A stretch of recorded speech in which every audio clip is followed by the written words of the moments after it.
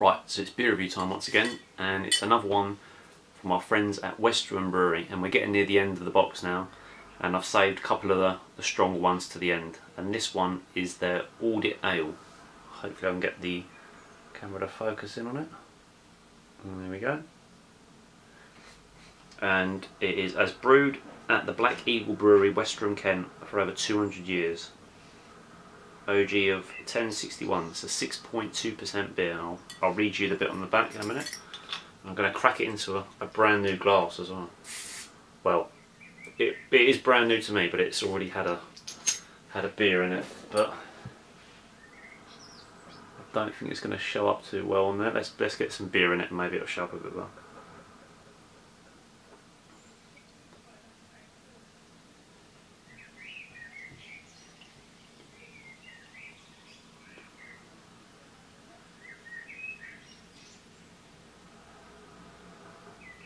So I don't know if it's a bottle condition one. Yeah, it is. Alright, let's see if I can get this glass into shot now. Don't think it's really going to focus on it, but it is a, there we go, I think we can see it there, a Westerham Brewery glass. Oh, it smells quite,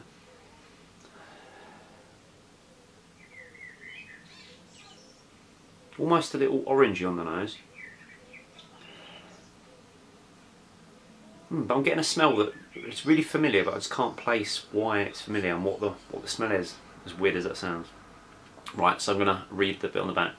It says, Audit ales were strong ales brewed by colleges of Oxford and Cambridge to coincide with the annual audit feast. Earliest references to these ales are from the 16th century. By the 19th century it seems audit ale was strictly for use at the high table to be consumed by the master, the dons and their guests. The Black Eagle Brewery in Westerham brewed Audit Ale through the early 20th century. Its fame was such that it was supplied to Clarence House for the beginning of the oyster season.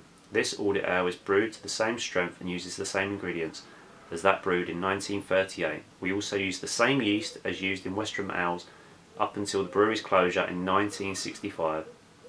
Audit Ale is perfect with British cheeses, chocolate, desserts and Christmas pudding. Or sip it down on its own.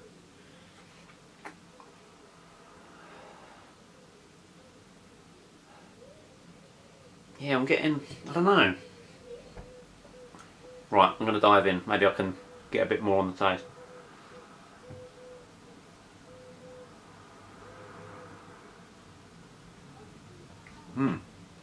It's quite light in colour. Again, it looks kind of on the camera to me here anyway looking at it, it looks almost ruby red, but when I look at it, it's quite almost just a dark amber.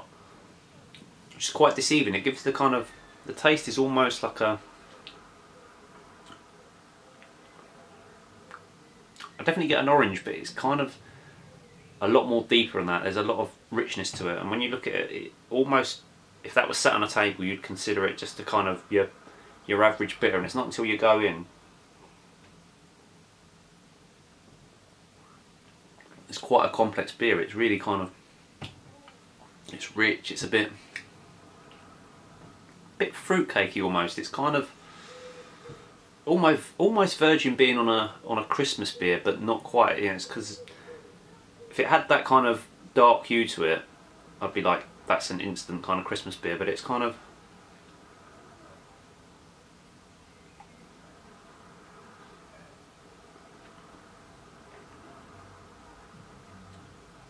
yeah, it's like a cross between an ESB, like a really good strong bitter, but with that kind of richness and complexity of kind of a, you know, a high ABV beer, which it is, but like a Christmassy type beer. There's a lot of, I get mainly kind of an orange note, almost like a marmalade-y type taste.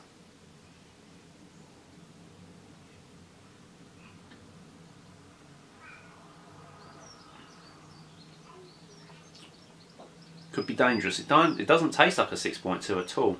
There's definitely, you can definitely tell that there's more to this beer, but you could quite easily quaff that, and you know, you wouldn't realise you'd had a couple. I could drink more than one of that. And let's see, is this I'm just trying to check. I couldn't see it on the box. I'm pretty sure that this one is not gluten free as opposed to where the rest of them are.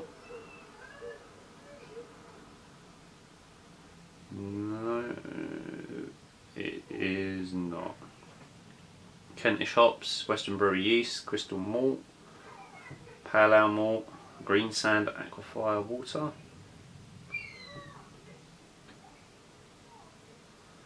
Oh, just looking at I always kind of just try and skirt around the tasting notes so I don't get influenced, but it says the like the Cyclops thing, I guess, the kind of what it should taste like and whatnot. The sea is tawny brown, it says, which is quite a good description.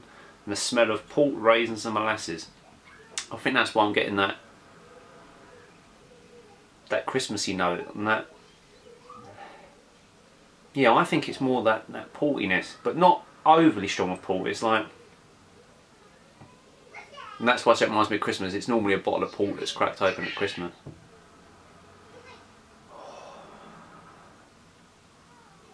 It's lovely. There's a lot going on in there. It is really deep and rich.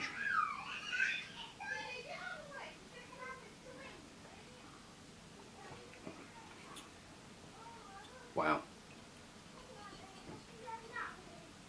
I put that up there with, I mean, all the Western beers have been good, but that is outstanding. I love that.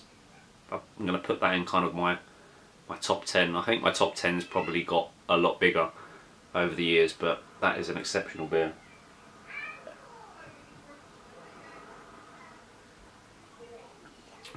That's the sort of beer that you could give someone a bottle, or most people, and know that they're going to be happy. That'd be as good as Christmas as it is right now. It's just lovely. And it does say, oh yeah, it says at the end, all as I read before, I think I don't know if I read the whole lot, chocolate, desserts and Christmas pudding. I can see why.